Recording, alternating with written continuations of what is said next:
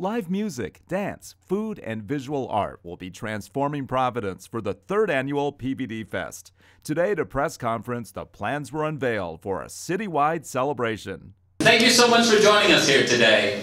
I'm really excited about so many things that are happening in Providence.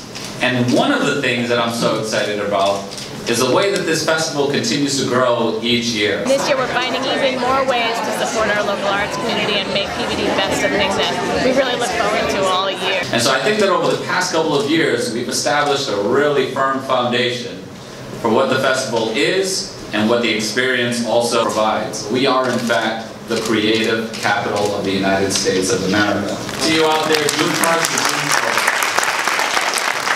CW Providence will be on site for the celebration. Find out more about PVDFest June 1st through the 4th at pvdfest.com.